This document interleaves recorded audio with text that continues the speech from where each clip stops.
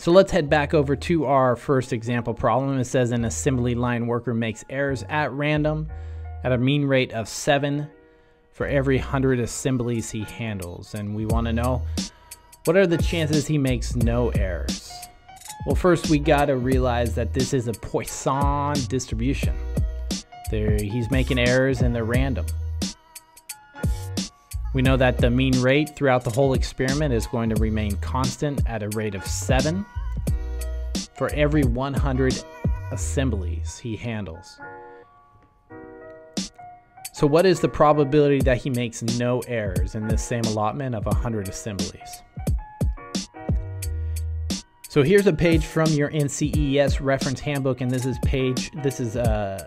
version 9.4 for computer-based testing. And if you hone in right there on your reference handbook, you'll see that you are given the formula, the equation for the Poisson distribution. So we have lambda, we have x. X is going to be your random variable, and lambda is actually going to be your mean. So let's pull that back over to our solution. And let's just define these. So we know that the function is going to output some probability. Lambda is our mean and x is our random discrete variable. So let's highlight what we are given. We're given that the mean is 7 errors per allotment. We know that the interval is going to be 100 assemblies. And you'll see that it's very important to recognize whether or not the interval in which this mean is occurring is equivalent to the interval in which you're being asked to define a particular value. And you'll see in future problems when they're not equal, some work needs to be done. But in this case, we are told that we're looking for the probability that he will make no errors for the same allotment of assemblies. So our interval is going to be 100 assemblies. And of course, our experiment, we're going to take the random variable x, and that's going to be 0 errors. And of course, we're looking for that probability output. So there's our Poisson distribution function over there to the right. Just copy and pasted it.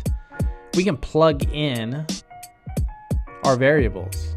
So again, our random variable is 0 errors, which I highlighted in orange in our formula directly from our NCEES reference handbook.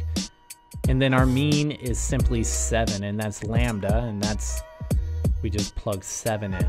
So if we hop in to our calculator and we just plug that in, remember factorial is a product and 0 factorial is equal to 1. And when we push all of our numbers into our calculator, we get a value of 0.000912, which tells us that the probability that he will make no errors is very slim. It's 0.09%.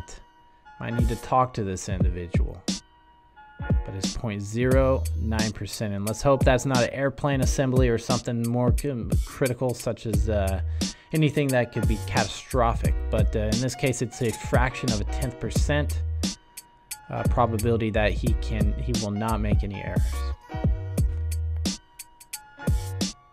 All right, let's flip the page and we'll work that same example. Now we're going to give him a little leeway and say, what's the probability that he will make 9 errors? So same problem, but in this case, we're just trying to assess what are the chances that he's actually going to make a ton of errors, 9 in this case, above the mean rate in which he makes them. Again, we know that the errors are at random. The mean rate remains the same at 7, and the assemblies are, the interval is 100. And again, we are looking for the probability that he will make 9 errors for the same allotment of assemblies. So then again, we hop back to page 53 of our NCEES Supplied Reference Handbook. Again, that's version 9.4. If y'all are looking at any other version, it may be a different page, but there will be a table showing all the probability and density function that you will need to know come exam day. And specifically, we're just worried about the Poisson. The Poisson. So we pull that back over to our problem statement. Again, we're going to have some probability output when we relate the mean and the random discrete variable in the way that is defined. Again, what are we given? We're given the mean is 7 errors. 100 assemblies is our interval. This remains the same for the probability that we are assessing. And this time our random variable is going to be 9 errors.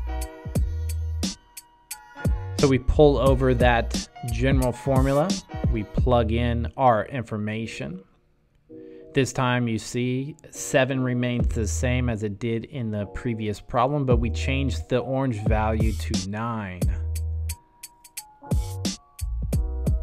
So we plug that into our calculator and we get 0.101, which tells us that there's a 10% chance that this man is going to make a ton of mistakes above his mean rate, 10.1%.